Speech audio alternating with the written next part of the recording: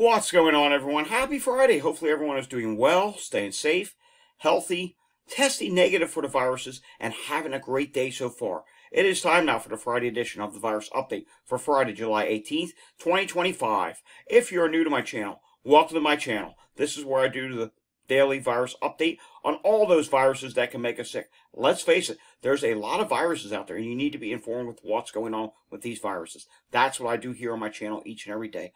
Want to stay informed? Subscribe to my channel down below. Give this video a thumbs up. Hit that notification bell. Share this video with anyone you know. And of course, leave your comments down below. Alrighty, we are recording today's video rather early, and it is a Friday, which means it's usually CDC update day. However, because we're recording early, the majority of what comes in for the CDC on Friday is not in yet. There is some other stuff from other times of the week that I have not shown you. I will show you that. And a whole bunch of other things. Stick around. This is a very busy update. So starting off with this from Sci-Fi.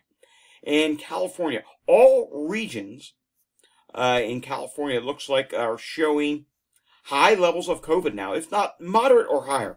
And you can see here on this map now from the California data.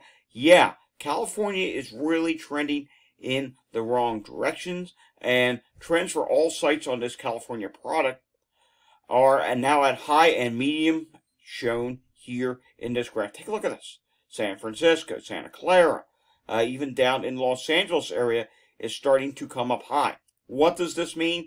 This means that COVID in California is really trending upward in the wrong direction. Look at this. Look at all these high wastewater sites that are showing up in California. This is really bad. We're really starting to pick up the pace here in the United States. There's even more evidence showing that COVID may be starting to rapidly rise. And of course, in the Saturday virus update, we will get the latest CDC data in terms of epidemic status and maybe the wastewater and some other things. And hopefully we'll get a variant update this week. I don't know. But take a look at this, also from Sci-Fi on X. And in case you're wondering, well, I'm on my vacation. At some point, I'm going to be doing things on the website. I will be adding a list of the X accounts that I use in these videos. As many as I can think of, and if I find some others, well, I'll add them in later on down the line as well. But I have to share this with you. Breaking. New York-New Jersey has highest 1 week COVID positivity spike since the week ending in January 1st, 2022. So not only are things starting to rise in pretty much all over the United States, in some areas, the rise is becoming very quick. You're going from, oh, things aren't that bad, to suddenly, hello, yeah, it's starting to get bad again. This is not good. Now, a part of the problem is you have not enough people getting tested. You have at-home testing. You have a whole bunch of people saying, oh, well, COVID's over with. It can't be COVID. I guess I'm just sick. No. Take a test for COVID. There's a lot of people not testing right now, and that could be part of the reason why the positivity rates are going up oh so fast. But another part of the reason is, no, things are rapidly starting to change again, and things are, unfortunately, trending in the wrong direction. I really don't think that we're going to go to as bad as last summer, but, you know, how fast we're changing here from, things are getting a slow start to, whoa, it's starting to get serious. Yeah, it's happening rather quick, and that's concerning, and we need to keep our eyes on that. The only good thing that can come out of such a rapid change is, historically, not just here in the United States and other places as well, when we see things start to go up rapidly, it means we head towards a peak faster, and then we can sometimes go down just as fast. We'll have to just see how this plays out, because right now, we are definitely in the start of the rapidly go up phase, and I think CDC data later today is going to confirm that. And you can see here on some of these charts, positivity rates. Take a look here. We can see here, here's 2025, and there's where we were. In that purple line is 2021, that red line is 2025. You can see here, it's a rather quick going up now, and, well, golly, I hope we don't start going up even faster. 2021 did eventually start going up faster. As you know, BA.1 Omicron variant at that time. Alrighty, moving on. Yeah, things are not good today. Here's more evidence of a potential rapid rise. This is from someone we share often here on the channel, Mike Horger. who lives down in Louisiana. New Orleans is experiencing one of the largest surges in the nation per wastewater scan. Now, we all know wastewater scan data sometimes at the end can be wonky and can change. But even if you correct it over multiple updates, it is now rapidly rising in New Orleans at both wastewater sites. Yeah, so this is not good. Obviously, I'm very curious to see what happens on the next update, to see how much this gets correct. I think it's probably overdone, but heck, if it doesn't correct much, that's really bad. That means, New Orleans had a very bad winter, and then you could see back in June it went up a little bit, but now it's just really gone up, and I hope this gets a big correction, and this is not true, but we'll have to wait and see what happens. All right, let's go international for a moment. Australian Respiratory Surveillance Report, June 30th to July 13th, 2025, and it looks like COVID cases have decreased by 19.5%, while influenza increased by 24.4%. RSV has increased by 0.6%. Good to see COVID going down. RSV's maybe getting close to a peak. And influenza, well, that's still bad. 13,165 COVID cases, 41,734 influenza cases, and RSV, 13,394 cases. So, yeah, it is wintertime over there. That's why they're seeing 3 viruses on the increase there. But you know what? The United States is also seeing other viruses increase. More on that in a moment. COVID-19 outbreaks in Australian residential aged care facilities. This is the update as of July 17th. Dennis, the COVID info guy. He is definitely making the list on my site. We use his stuff a lot. There's a lot of people that we use. Active cases, 1,319, down by 20.8%. Active outbreaks, 223. That's down by 6.3%. Resident cases, 967, down by 19.1%. Staff cases, 352, down by 25.1%. Reported deaths in 2025, 321. That's up by 27. So, you can see here, COVID's behaving in its classic fashion. They have passed a peak for cases. It is starting to drop. But the last lagging indicator is deaths, and deaths, there's still an increase in them ongoing at this time. All right, I said the United States also has problems with other viruses. Well, here's one of them. Mississippi is reporting that they're having problems when it comes to whooping cough. There's a lot of places having problems with whooping cough, and it's not just the United States. You saw Japan the other day. Japan's doing really bad for whooping cough. But as of July 10th, Mississippi now has 80 cases have been reported so far this year. That's up from 49 for all of last year. Repeating, all of last year. We're only in the middle of July. More cases are likely to come. More months are left to go in. This is not good to see Mississippi doing that. And then we move on now to this in Galveston, Texas. Galveston County whooping cough cases, nearly double 2024's total cases. Galveston County's having a problem. This is just one county in Texas. So, how many cases did we just talk about in Mississippi? Yeah, we talked about 80 cases for the whole state. How about one county in Texas has the Galveston County Health District confirmed 60 cases of pertussis by the end of June. 60 cases for just one county in Texas. That's even worse. So, yeah, you get the idea here. And, well, let me read on. 60 cases of pertussis by the end of June, a significant increase from the 35 total cases last year, according to the health districts. Oh, see? Now, someone's about to comment, why don't you talk about flu? Why don't you talk about this virus, that virus? COVID. You know what? We're talking about whooping cough. Let's continue with other viruses. Hey, look at this. Now he's talking about measles. I'm not all COVID. It's called the virus update. Measles cases in New Brunswick. More than double overnight now. I don't know if this is their total for the entire year. I think it is. I don't think they've had this many new cases in just the last 24 hours, but maybe the number that they've reported for the year have doubled overnight. But you get here. Measles cases in New Brunswick, more than double overnight. 13 cases have been reported. The number of confirmed measles cases in New Brunswick's South Central region has more than doubled over the past 24 hours. Public health officials say there are 13 cases of the contagious infection in Sussex, New Brunswick. That's not good, and that is a pretty sizable increase considering, thought I read here that they only had 5 before that. So, yeah, up from 5 on Wednesday. So, that's not good. Continuing with the measles news, popular Ontario summer travel spot sees the most new measles cases for the week. Yeah, most new measles cases in Ontario over the past week were reported in a popular summer travel area. Public Health Ontario is reporting 32 new measles cases, 19 of which are in Huron-Perth. So that's not good. And here's their grand total for the year so far. 2,276 measles cases. Yeah, that's not good whatsoever. Measles cases in the United States. Hey, measles cases are still a problem in my state of Pennsylvania.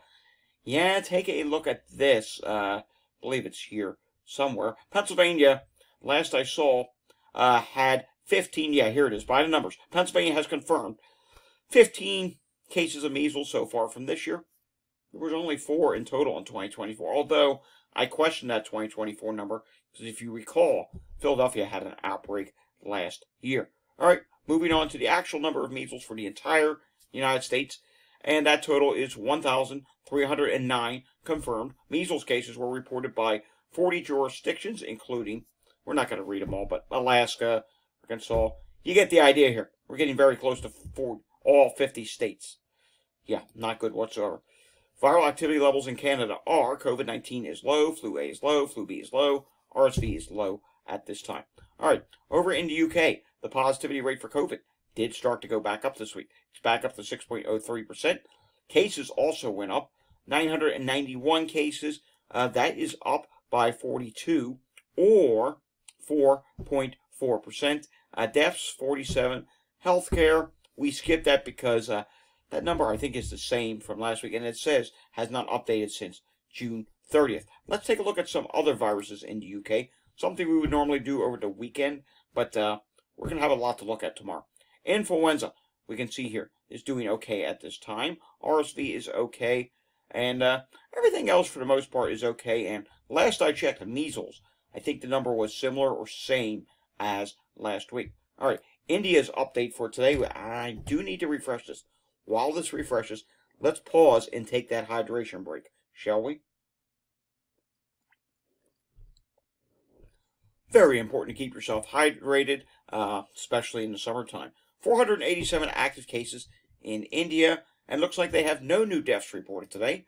Reminder, my website is datareport.info. I will be doing a lot of updates to that come, we'll say, the next week or two. And you notice here, I have not been posting a lot here. You see, I'm falling very behind.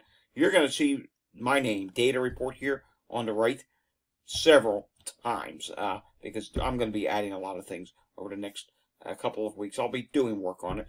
And you can find out a lot of information, COVID studies, past COVID outbreaks, past celebrities who've had COVID, news stories, all kinds of different stuff there. It's basically an archive of me archiving news and events that happen with these viruses. All right, taking a look at what's going on with the air qualities today, and let's refresh this again. You're going to see there are still some problem spots. Yep, take a look at this. Now we're starting to see the plains, even the southern plains, start to see some yellow and orange. We're continuing to see problems in Northern California, Oregon, Washington starting to have problems. Really, the majority of the West Coast. I mean, the best state, I guess you could say, was maybe southern Arizona and portions of southern New Mexico. And take a look at this. New England has gotten a little bit better. I'm very happy about that because in just a little while, well, while you're watching this video, I'll either be on my way to Maine or already there. Chances are, if you're watching it early on, I'm still on my way there, sitting in a traffic jam somewhere. Take a look at this. Canada still has bad air problems as well. Taking a look now at what's going on with the breathing index for today. Slight issues in the Northeast, a few sporadic issues on the West Coast, and not too bad elsewhere. Just some problems in Arkansas today. That's not good. Taking a look at what's going on with EMS calls. Here's Florida. Not many calls at this time in the morning. They're 9:27 in the morning. Philadelphia did update. 849 EMS incidents. A live look-in at Montgomery County, Pennsylvania. It is now 9:30 in the morning. We can see there are 10 calls That's about normal for this time of morning on a Friday. Taking a look at what's going on when it comes to Chester County, Pennsylvania. See respiratory difficulty, heart problem, sick person. Few things there. Nothing out of the ordinary for this time on a Friday morning. And Bucks County. This seems to be about the normal that I see for this time of day. Taking a look at the hospital situation in Pennsylvania, we do see that, not too bad. Might get worse later in the day. Often it's not bad in the morning. Then it gets worse as the day goes on. We do see 3 hospitals today in southeast Pennsylvania with problems, and all 3 of them are on that mainline corridor, which is otherwise known as Route 30.